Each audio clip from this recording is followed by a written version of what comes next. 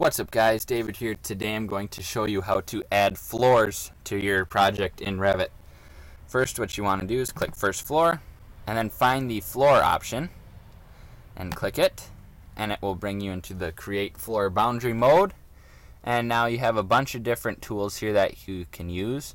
So you can either use the pick walls tool, which is the easiest, or you can use the line tool or the pick line tool, or if you have a square you can just use a rectangle tool. But what you want to do is just make sure this dotted blue line is on the inside of your wall, not the outside, and then just click every one of your walls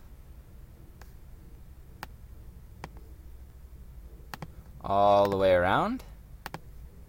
Whoop.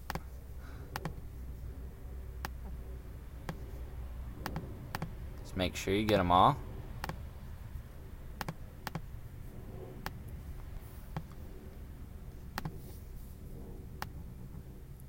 And there you go. I now have a closed loop. Now I'm just going to click check. And then now I can select the type of floor I want. So for this one, I think I'm going to use a wood finish floor. And as you can see, it changed to wood. But you do not want your floor the same in all areas. So maybe you don't want your floor wood in your garage, or you don't want your floor wood in your bedroom.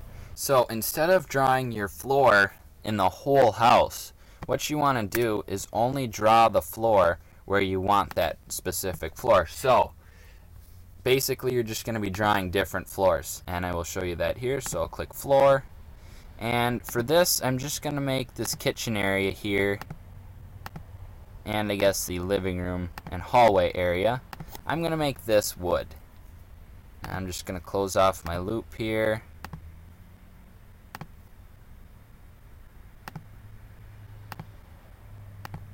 Okay, I'm going to click check, and I want this one to be wood. And I can go back and change the render appearance later. But now let's say I want a cement floor in my garage.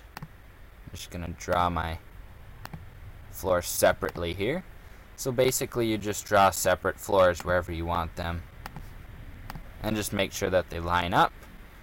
Then click the check, and this one I want to be a concrete slab. Now in my bedroom here, floor, I'm going to want probably a carpet for your bedroom area. But now I don't want to include this bathroom here, so I'm going to go like this, like that, and then I'll just round these off. And click the check. This is going to be carpet. And then now in the two bathroom areas, I want tile. And then for these, I'm just going to use the square tool because they're nice squares.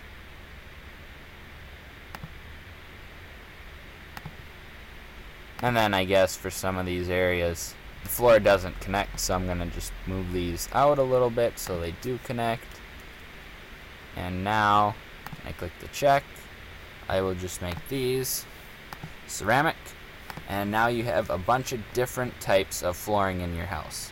So that is how you add floors to your house. If this video helped you out, please give me a thumbs up. Subscribe for more. Thank you guys for watching. I'll see you in the next video.